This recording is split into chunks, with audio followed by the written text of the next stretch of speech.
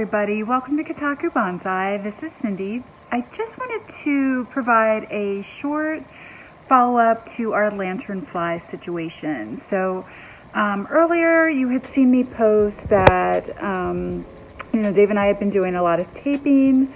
That continued throughout the summer and we had a lot of good results with that. We really stayed on top of it, retaped every few days, and found that it was actually catching the adult lanternflies as well as the smaller nymphs. So we did catch a lot of them.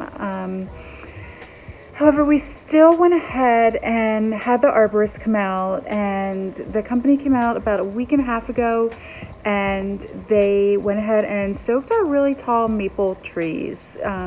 Like I said before, we have 4 very mature, probably 60 feet tall trees in our yard, and those have been the ones that have been super problematic for us. So they came out, it didn't take long, they went around, soaked the trunks of our trees, and not even an hour later when I walked out, there were a lot of lanternflies falling off the tree. You could tell they had bit the tree because their wings were opened up and they were just kind of hanging out, and they would kind of repel off and ended up in the yard. So very happy with that. Glad that we did it. I think that is really going to just top off all the efforts that we had made, since the springtime. Now this afternoon I did go walk around and take a look at them just to kind of see where we're at this point. Like I said, we're about a week and a half out from that spraying happening. And I did see, maybe a dozen or so lanternflies on each tree. However, they're small. So my theory is that these are just still juveniles, and once they're fully mature, that's when they start feeding and bite the trees. So like I said, they're kind of on the small side, about half the size of those, mature adults.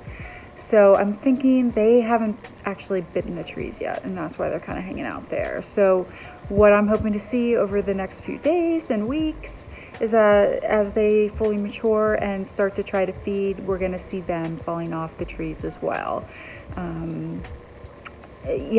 Still comparatively, we are nowhere close to where we were the year before. It was just awful at this point in the summer. Our trees were completely filled. They were jumping all over us. Right now, we can go out on the deck and we don't see any. We can be around the pool. We see 1 or 2 here or there, but nothing like we have experienced in the past. So I'm really, really hopeful that all of these efforts have gotten the infestation under control. Hopefully you guys are having some good results too. Let us know how things are going where you're at.